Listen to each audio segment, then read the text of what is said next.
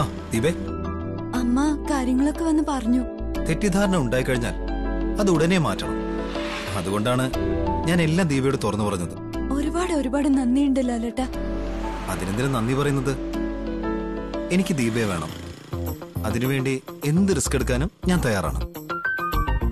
അത്യാവശ്യം ബിസിനസ്സൊക്കെ നല്ല രീതിയിൽ മുന്നോട്ട് പോവുകയാണ്. അതുകൊണ്ട് കുറച്ച് പണം മറിക്കാൻ വലിയ പാടൊന്നുമില്ല. ഈ പണം എന്ന് പറയുന്നത് വെറുതെ കൂട്ടി വെച്ചിട്ട് കാര്യമൊന്നുമില്ലല്ലോ. അത് ആർക്കെങ്കിലുമൊക്കെ പ്രയോജനപ്പെടണം. എന്റെ ഭാര്യയായ ദീപയെ കൊണ്ടുവരാൻ ഞാൻ കുറച്ച് പണം മുടക്കുന്നു. അതെന്നെ സംബന്ധിച്ചിടത്തോളം ഒരു നഷ്ടമല്ല, വലിയ നേട്ടാ. എന്നെ ഇത്രയ്ക്ക് സ്നേഹിക്കാനും മാത്രം എനിക്ക് എന്ത് പ്രത്യേകത ഉണ്ടെന്ന് അറിയില്ല. തന്റെ പ്രത്യേകത എന്താണെന്ന് തനിക്കറിയില്ല. പക്ഷെ അതേപ്പറ്റി എനിക്ക് നല്ല ബോധമുണ്ട്. പിന്നെ എന്റെ അമ്മയുടെ സ്വഭാവം ഏറെക്കുറെ മനസ്സിലായല്ലോ. അതാണ് ദീപയുടെ മുന്നിലുള്ള വെല്ലുവിളി. അതാണ് എന്റെ ടെൻഷൻ. അമ്മ സത്യങ്ങളെ തിരിച്ചറിഞ്ഞ പിന്നെ എനിക്ക് അവിടെ പിടിച്ചു നിൽക്കാൻ പറ്റുമോ? അങ്ങനെ ഒന്നും ചിന്തിക്കണ്ട. തന്റെ മനസ്സ് നല്ലതാണ്. അതുകൊണ്ടെല്ലാം അനുകൂലമായിട്ടേ വരൂ. അമ്മ പറഞ്ഞു എങ്ങനെയെങ്കിലും ലാലേട്ടന്റെ അമ്മ പറഞ്ഞത് കൊടുക്കണമെന്ന്. അതൊക്കെ ഞാൻ കൊടുക്കാന്ന് പറഞ്ഞല്ലോ. അതുകൊണ്ടാ അമ്മയ്ക്ക് അതൊക്കെ തരണമെന്ന് വലിയ വാശിയായത്. അതിനുവേണ്ടി റിസ്ക് എടുക്കരുതെന്ന് അമ്മയോട് പറയണം. ഇപ്പൊ കുറച്ച് സ്വർണം തന്നാലും അത് താനണിഞ്ഞോണ്ട് എന്റെ ഒപ്പല്ലേ വരുന്നത്. പിന്നെന്താ കുഴപ്പം? എന്തോ അമ്മ അങ്ങനെ പറഞ്ഞു. അത് വേണ്ട ദീപേ. അമ്മേനെ പണം ഉണ്ടാക്കാൻ വേണ്ടി ഓടി നടക്കരുതെന്ന് പറയണം. കൈക്കൂലി വാങ്ങാത്തൊരു വില്ലേജ് ഓഫീസർക്ക് എത്രമാത്രം വരുമാനം ഉണ്ടാവുമെന്ന് എനിക്കറിയാം. പോരാത്തനിപ്പോ സസ്പെൻഷനിലും ആണല്ലോ. എല്ലാം ശരിയാവോടോ. നമ്മൾ ഒന്നിക്കേണ്ടവരാ. അതിനു വേണ്ടിയിട്ടാണ് ഓരോരോ സംഭവങ്ങൾ നമ്മുടെ ജീവിതത്തിൽ ഉണ്ടായത്. എന്നാ ഇനി രാത്രി വിളിക്കാം. താൻ ധൈര്യമായിട്ടിരുന്നു. എന്റെ ജീവിതത്തിൽ ഒരു പെണ്ണുണ്ടെങ്കിൽ അത് താനാ. അതിൽ തർക്കമൊന്നുമില്ല. ശരി.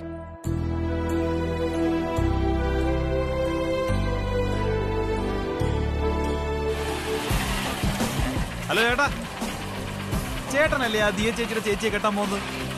അതെ. എന്നെ പരിചയമുണ്ടോ? എവിടെയോ കണ്ടതുപോലെ. ആ കൊള്ളാം. ഇന്നലെ കണ്ട ആളെ ഇന്നങ്ങ് മറന്നോ? ഇന്നലെ ചേട്ടനും അമ്മയും കൂടെ കാറി വരുമ്പോഴേ നമ്മുടെ ബുള്ളറ്റിൽ തട്ടാൻ പോയതും ചേട്ടന്റെ അമ്മ ഇറങ്ങി ഞങ്ങളുടെ കർണക്കുറ്റിക്ക് അടിച്ചതൊക്കെ ഓർമ്മയില്ലേ? ഓ, ഇപ്പൊ ഓർക്കുന്നു. ജഗന്റെ കൂടെ വന്ന ആളല്ലേ? ആ അത് തന്നെ. ഇന്നലെ ചേട്ടനെ കണ്ടോണ്ടാ നിങ്ങളുടെ അമ്മയങ്ങ് വെറുതെ വിട്ടത്. ആ അല്ലെങ്കിലും ജഗേണ്ണ പെണ്ണുങ്ങളെ ദേഹത്ത് കൈവയ്ക്കത്തില്ല. പക്ഷെ ഇന്നായിരുന്നെങ്കിൽ ചിലപ്പോ നിങ്ങളുടെ അമ്മയ്ക്ക് 2 എണ്ണം കിട്ടിയാനെ. ഞാൻ അണ്ണനുമായിട്ട് ഇപ്പൊ സംസാരിച്ചിട്ട് വരുന്ന വഴിയാ. അപ്പോഴാ നിങ്ങളെ കണ്ടത്. നിങ്ങളൊരു മാന്യനാണെന്നാ ദിയ ചേച്ചി പറഞ്ഞു. പക്ഷേ ഇപ്പോ സ്ത്രീധനമൊക്കെ വേണം അല്ലേ ആ കൊച്ചിനെ കല്യാണം കഴിക്കാൻ? ഓ, അതൊക്കെ സോൾവ് ആയി. ആ സോൾവ് ആക്കി കേട്ടാ. അല്ലെങ്കിലേ ഗുരുതരമായിട്ടുള്ള തിരിച്ചടികളൊക്കെ ഉണ്ടാവും.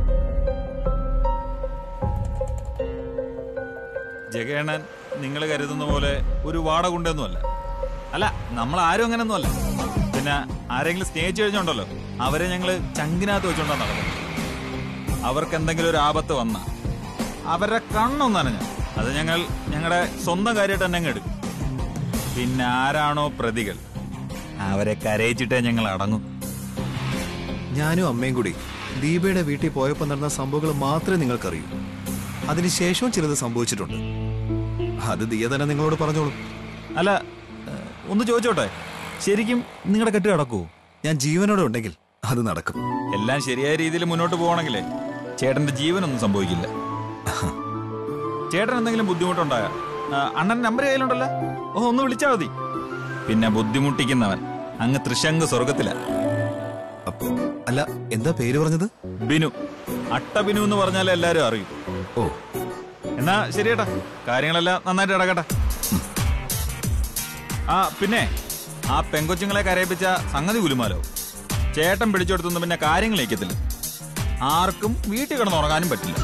ജഗുവണ്ണനെ സ്നേഹിക്കുന്നവരെ ഉറക്കാനും വെറുക്കുന്നവരുടെ ഉറക്കം കളയാനും നല്ല മെടുക.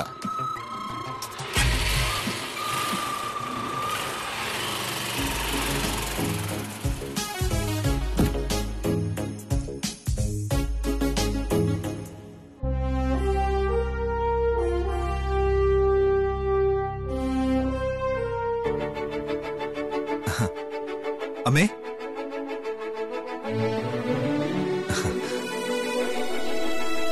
എന്താ നിനക്ക് ഇത്ര സന്തോഷം? അവരെല്ലാ ഡിമാൻഡും അംഗീകരിച്ചു. അമ്മ പറഞ്ഞതെല്ലാം. 101 പവനും 25 ലക്ഷം രൂപയും തരാന്ന് ദീപയുടെ അമ്മ എന്നെ വിളിച്ചു പറഞ്ഞു. സ്ത്രീധനം ചോദിച്ച സമയത്ത് അവരുടെ മുഖത്തെ മാറ്റം ഞാൻ ശ്രദ്ധിച്ചതാ. ആ നേരത്തെ അവരുടെ മട്ടും ഭാവവും ഞാൻ മറന്നിട്ടില്ല. ഇന്നത്തെ കാലത്ത് സ്ത്രീധനം ചോദിക്കുന്നത് ആർക്കും ഇഷ്ടമല്ല അമ്മേ. പെൺകുട്ടികൾക്ക് കൊടുക്കേണ്ടത് അവരുടെ വീട്ടുകാര് അറിഞ്ഞു കൊടുക്കും. അതാണ് പതിവ്. നിർത്ത്. കൊടുത്തില്ലെങ്കിലേ കല്യാണാലോചനയായിട്ട് ചെല്ലുമ്പോ ചെറുക്കന്റെ കൂടെ വരുന്ന ചില കാർന്നോമാര് പറയാറുണ്ട്, എന്തേലും കൊടുക്കാൻ ഉദ്ദേശിക്കുന്നുണ്ടെങ്കിൽ അറിഞ്ഞു കൊടുക്കാൻ.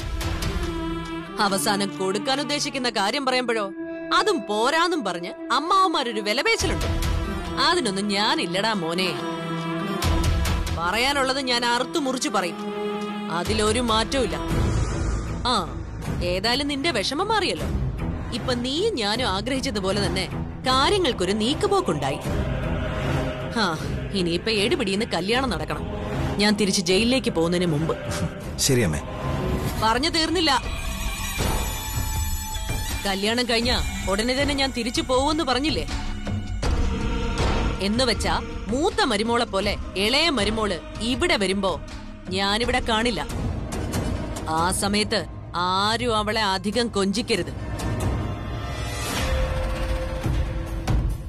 അങ്ങനെ ചെയ്താ പിന്നെ ഞാൻ വരുമ്പോ കാര്യങ്ങൾ കൂടുതൽ ബുദ്ധിമുട്ടാവും. ഇപ്പൊ ഇവിടെ വീട്ടുജോലിയൊക്കെ ചെയ്യാൻ നിന്റെ അച്ഛനുണ്ട്. അയാളെ സഹായിക്കാൻ പറയണം. എനിക്കൊരു ആഗ്രഹമുണ്ടമ്മേ. എന്താണാവോ? ഇവിടെ നിന്ന് ഏതാണ്ട് 40 കിലോമീറ്റർ ദൂരമുണ്ട് എന്റെ ഷോറൂമിലേക്ക്. അത് ഞാൻ കുറച്ചു തരണോ? അതല്ല, ഷോറൂമിലെ ദീപയെ കൂടെ നിർത്താൻ കഴിഞ്ഞാൽ എനിക്കത് വലിയ സഹായമായിരുന്നു. MSc ഫിസിക്സാ. ബ്രില്യന്റ് ആണ് ദീപ. മറ്റവളുണ്ടല്ലോ, എന്താ അവളുടെ പേര്?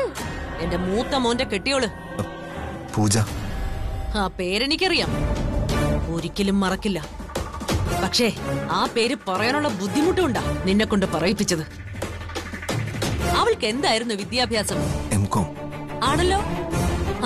അതുപോലെ ഇവൾ MSc ഫിസിക്സ്. അതുകൊണ്ട് കൊമ്പ് മുളയ്ക്കോ? അതല്ല, പെൺകുട്ടികള് വീട്ടിൽ നിന്ന് മുഷിയല്ലോ. മുഷിയാതിരിക്കാനാ വീട്ടുജോലി ചെയ്യാൻ ഞാൻ പറഞ്ഞത്. പിന്നെ എന്തെങ്കിലും ഗവൺമെന്റ് ജോലി കിട്ടുവാണെങ്കിൽ അന്നേരം പറയാം അതിന് പോകണ്ടാന്ന്. വീടിനകത്ത് പെണ്ണുങ്ങളില്ല, പ്രത്യേകിച്ച് ഞാനില്ലാത്തപ്പോ. ഗംഗയെല്ലാം ചെയ്യുമല്ലോ, കൂടെ നിന്നാ മതിയല്ലോ. പിന്നെ വൈകുന്നേരം നീ വരികയും ചെയ്യും. എല്ലാ ദിവസവും ഞാൻ വരില്ലല്ലോ അമ്മേ. ചില ദിവസം അവിടെ തന്നെയാ തങ്ങുന്നത്. ആ ദിവസങ്ങളില് അവള് ഇവിടെ തങ്ങും. ദേ, നിങ്ങൾക്ക് ഇതുപോലെ പല പല ആഗ്രഹങ്ങളും ഉണ്ടെന്നിരിക്കും. പക്ഷേ അത് വേണ്ട. ഞാൻ ആഗ്രഹിച്ചോളാം നിനക്കും കൂടെ വേണ്ടിട്ട്. ഇപ്പൊ ഇഷ്ടപ്പെട്ട പെണ്ണിനെ കിട്ടി, എന്നാ പിന്നെ ഇഷ്ടം പോലെ അങ്ങ് ജീവിക്കാന്നൊന്നും കരുതണ്ട. മനസ്സിലായോ?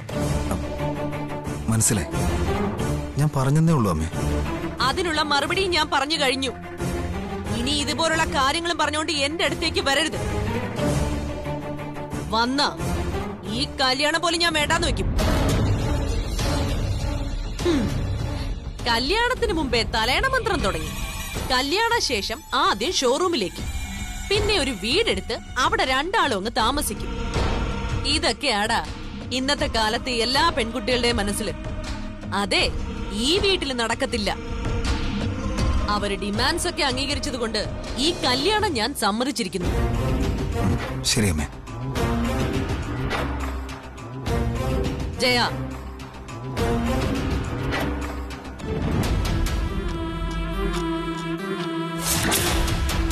എന്റെ 4 മക്കളെയും ഞാൻ നന്നായി കഷ്ടപ്പെട്ടാ വളർത്തിയത്.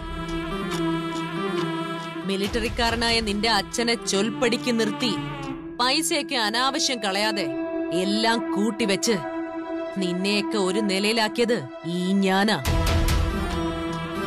ഇനിയിപ്പൊ ആരോഗ്യമൊക്കെ ക്ഷയിച്ചു തുടങ്ങുന്ന സമയമാ. ആ സമയത്ത് കോട്ടിലെ പൊടിയും തട്ടി തൂത്തോണ്ട് എല്ലാവരും അങ്ങ് പോയാലേ വീട് അനാഥമായി പോവും. മനസ്സിലായോ? മനസ്സിലായി അമ്മേ. അമ്മ പറയുന്ന പോലെ ഞാൻ കേൾക്കാം.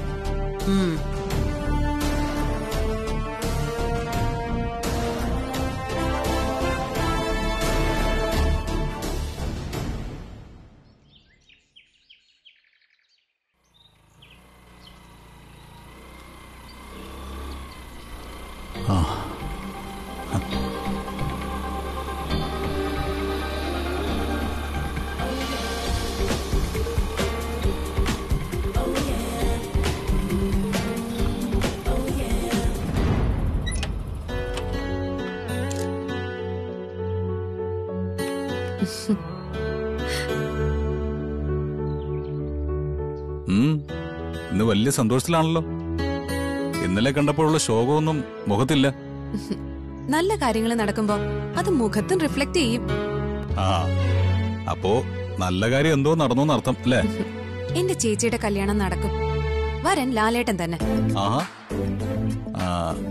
അപ്പൊ അയാളുടെ അമ്മ പറഞ്ഞ സ്ത്രീധനമൊക്കെ കൊടുക്കാൻ തീരുമാനിച്ചോ? അതെ, തീരുമാനിച്ചു.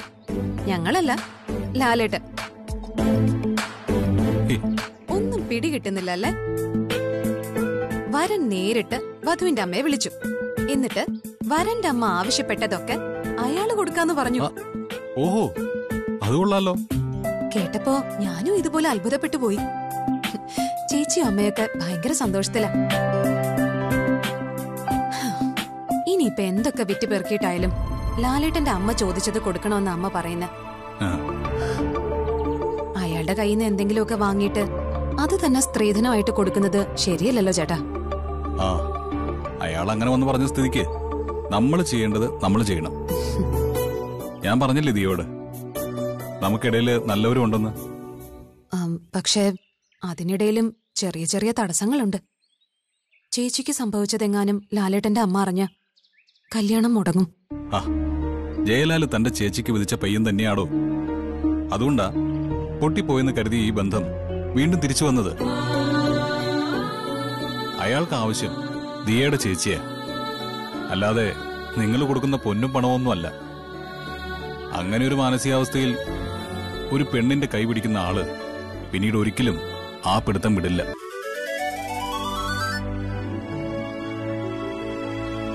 ഇവിടെ ചേച്ചിയെക്കാളും കൂടുതൽ ആശ്വാസം അമ്മയ്ക്കായിപ്പോ. ആ, ഇനിയിപ്പോ എടുപിടിന്നങ്ങ് കല്യാണം നടത്തണം. നിശ്ചയം പോലും ഇല്ലാതെ നടത്താനാ തീരുമാനം. പരോള് കഴിഞ്ഞ് ലാലേട്ടന്റെ അമ്മയ്ക്ക് പോവും വേണമല്ലോ. ആ, കല്യാണത്തിന് ഞങ്ങളെയൊക്കെ വിളിക്കൂ. അല്ല, നമ്മുടെ പേര് മോശമാണ്. അത്തരക്കാര് ചടങ്ങിന് വന്നാ അത് ശരിയാവോ? ഒരു ശരികേടുമില്ല.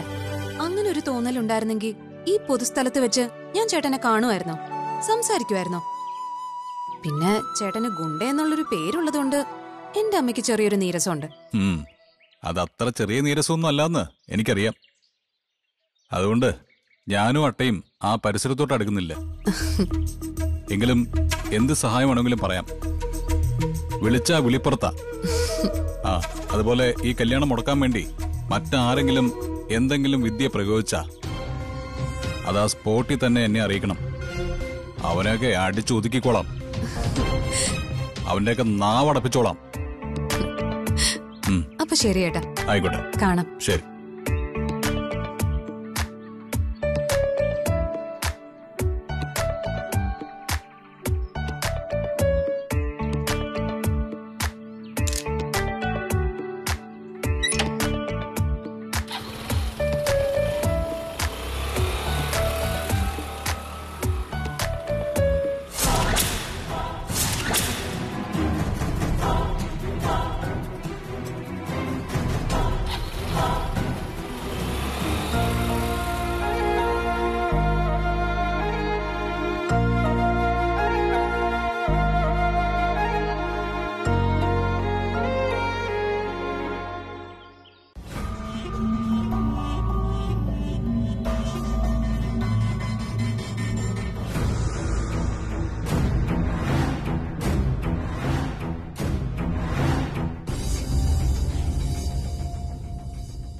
അവിടെ വച്ചേക്കൂ.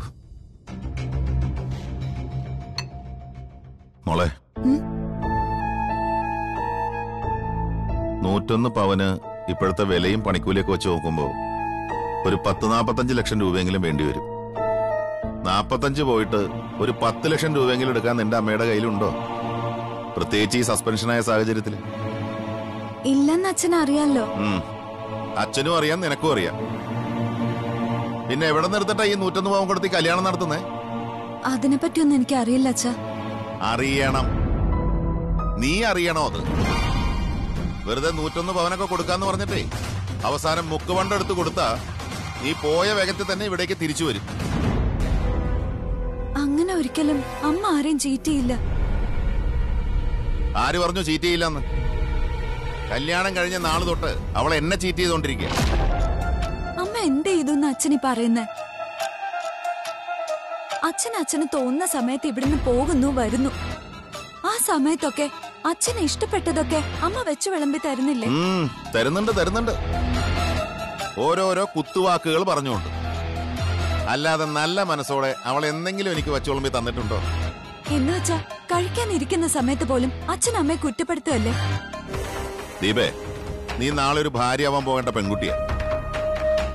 നിന്റെ അമ്മയുടെ സ്വഭാവം അതേപടി പകർത്തിക്കൊണ്ട് പോയാലേ പിന്നെ നിനക്ക് ഒരിക്കലും നേരെ ചൊവ്വേ നിന്റെ ഭർത്താവിന്റെ വീട്ടിൽ ജീവിക്കാനേ പറ്റില്ല.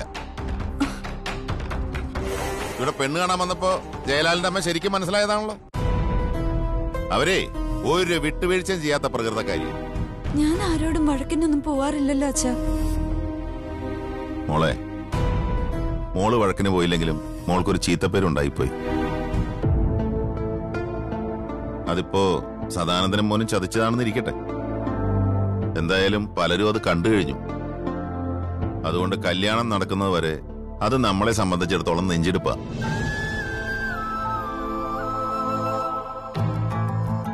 അതുകൊണ്ട് 101 പവനൊക്കെ കൊടുക്കുന്നതിന് മുമ്പ് മോൾക്കുണ്ടായ അപകടത്തെ പറ്റി പറയണോന്നാണ് അച്ഛൻ പറയുന്നത്.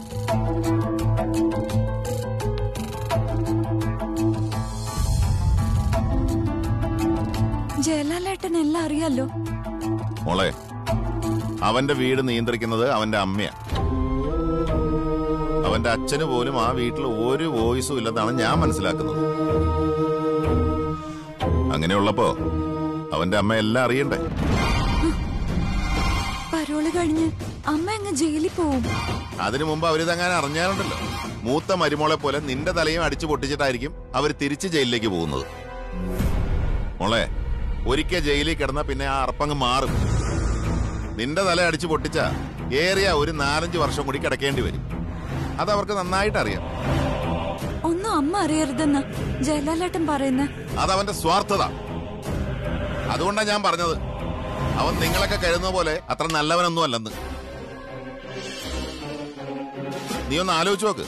അമ്മയെ സ്നേഹിക്കുന്നവൻ അമ്മയെ മറച്ചു വെച്ചുകൊണ്ടൊരു കല്യാണം നടത്തുവോ? അച്ഛൻ എന്തിനാ എല്ലാം ഇങ്ങനെ നെഗറ്റീവായിട്ട് മാത്രം ചിന്തിക്കുന്നേ? അച്ഛൻ നെഗറ്റീവായി ചിന്തിക്കുന്നതല്ല മോളെ. ഈ കല്യാണം നടന്നു കഴിഞ്ഞാലും നിനക്ക് ഭർത്താവിന്റെ വീട്ടിൽ സ്വസ്ഥത കിട്ടാൻ വേണ്ടി പറഞ്ഞതാ. പിന്നെ സത്യങ്ങളൊക്കെ തുറന്നു പറഞ്ഞു കഴിഞ്ഞാൽ ആദ്യം ഒരു കൂട്ടർ പെണ്ണാലോചിച്ച് വന്നല്ലോ ഇല്ലേ? അത് തന്നെ വീണ്ടും ചിലപ്പോ ആവർത്തിക്കും. അതായത് കല്യാണം നടക്കണമെങ്കിൽ 250 പവനും 1 കോടിയും കൊടുക്കാൻ പറയും.